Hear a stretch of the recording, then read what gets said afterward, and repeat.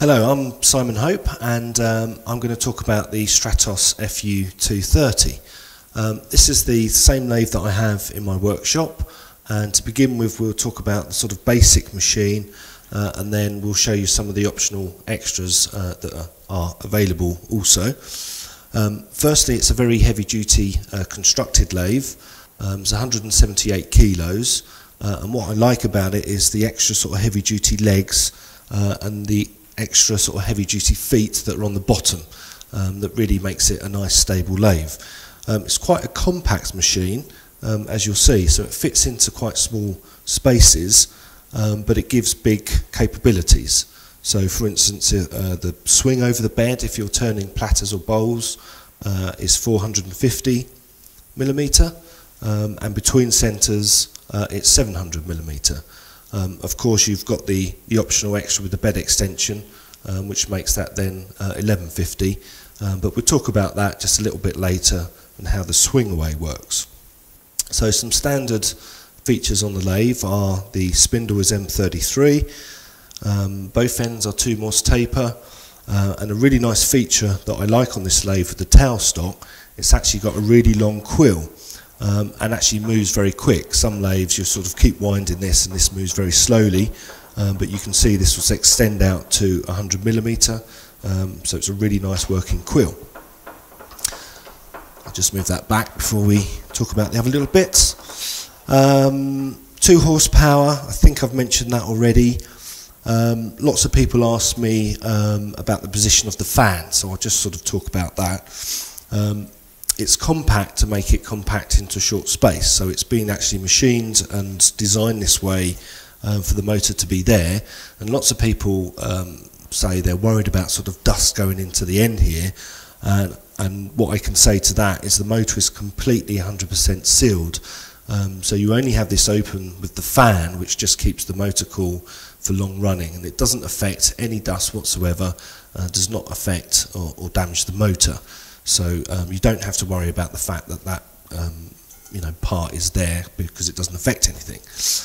So nice little features that this lathe has. It's got a nice flat top on here for mounting your light, and also new to the latest sort of 230 models, it has 2 sockets down the bottom here for plugging in up to 700 watt lights and some small drills, etc.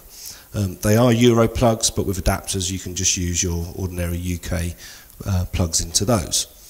Now, to change the belt, I'll just show you how to do that. It's done very easily, just by lifting this. What's quite nice, it has a little safety switch in here, so it stops the lathe. You can't get into there once the lid's open, and very, very easily you just release the lever, you pull that, and you can very easily just swap over the belt systems. So the fast belt system is for most turning, but if you were actually running bigger pieces and you want a higher torque, that's when you'll want to move to the lower system. Also built into this lathe is a slow start, so it's a slow rev up and a slow stop, and that's built in for bigger work so it doesn't trip the inverter, and that's all nicely done at the bottom there. So we're just starting, that's about 1000 RPM, and we'll just run it up to its fast speed. I'm just going slowly through it, and you can see that it increases up to 3700 RPM, and there's absolutely no vibration in the lathe. You can see the pieces on here, there's no movement, it's very quiet, very smooth, and very powerful. I'll just turn that down slightly and just stop. So another really nice option on this lathe is the control panel. Okay, so you can move that around. It's on a magnet, so wherever you're working on the lathe, you can move that around safely and put it on, so you can hit the stop button. So that's never set in one position. You can move that, and that's a really nice feature. So for the spindle lock, it comes with a pin which has a magnet on the end, and that's a very nice way, quick and easy, just to take the chuck off as a spindle lock. It has 24 indexing, and that's done through this pin here.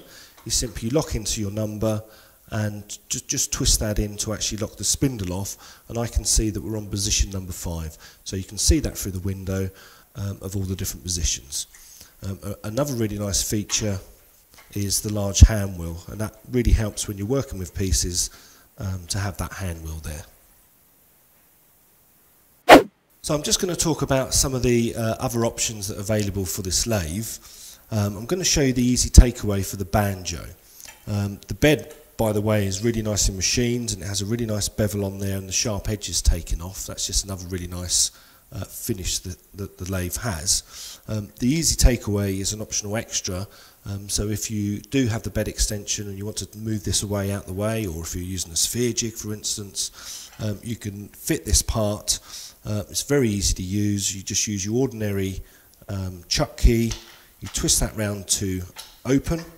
Once it's released, open, you can see then that you can very easily remove the banjo, and to reinstall you just simply twist that round to close. You have to make sure the banjo is loose, click that round to close, and then you can continue to use your banjo in its ordinary fashion, and that's a really nice optional extra.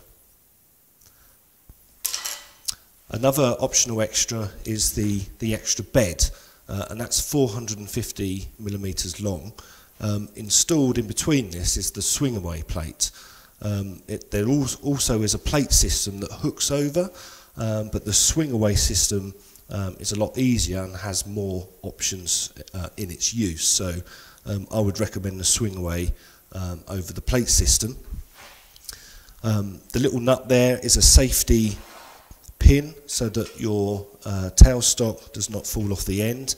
So just remember to take that out when you install the bed extension, and then reinstall it on the end here. I'll just pop that in, and this little part here is just to lock the bed extension once it's in place and you don't plan to use it. So I'm just going to release the clip, which is on this side here, and you can see very, very easily we can swing this out the way. So I'll just put the tailstock on just to show you this.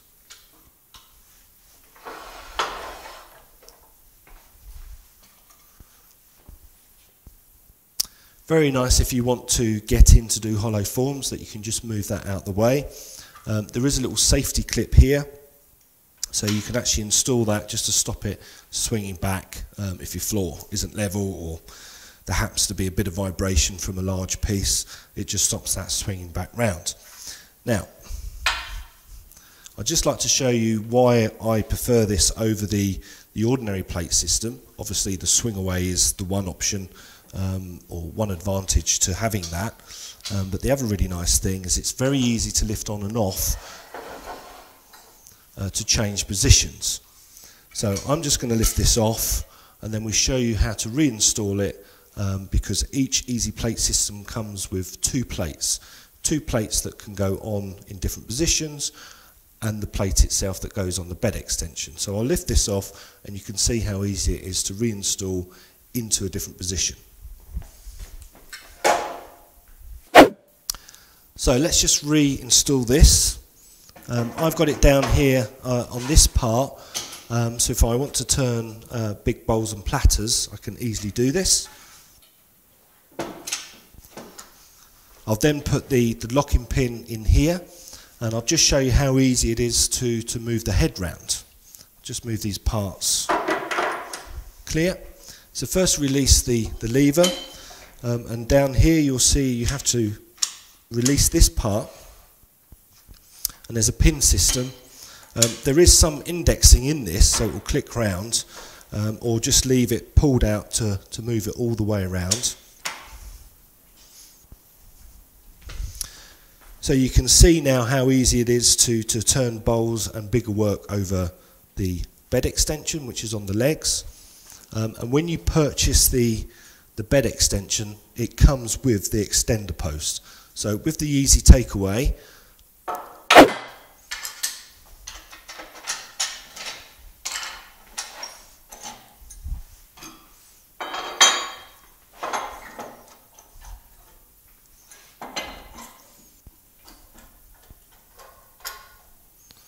Very quick and easy to reset this up to turn big and large platters over the bed extension.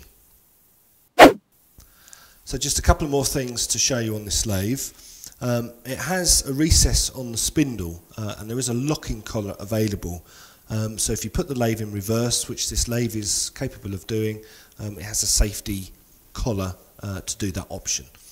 Also, a really nice feature of this lathe is the length of the spindle between the bearings, which is 220mm, and that's more than what you get on some other standard lathes, and that really helps with the rigidity of the lathe and reduces the vibration. It makes it a very strong, capable machine for when you're doing the bigger pieces. We've just spoke about the bed extension and how that easily moves round. There are actually 6 positions that you can move the bed extension. So on both of the heavy duty cast legs there are 3 positions. So you have one on here, one on here, one on the side, and of course the same on the other legs. So that gives you plenty of options to move where you want to put the bed extension. So I'd just like to talk about what comes as standard with this lathe. Firstly, it comes with a 6-inch faceplate and a spanner for that. The pin with the magnet for the spindle lock, 4-prong dog drive, live centre, knockout bar, 350mm long tool rest, and a really nice part that the lathe comes with, a double 2-Morse taper. So when you move the headstock and you want to realign it, you just pop that in here, bring it up to the headstock, and then you can realign very, very easily the position of the points. Thank you for watching.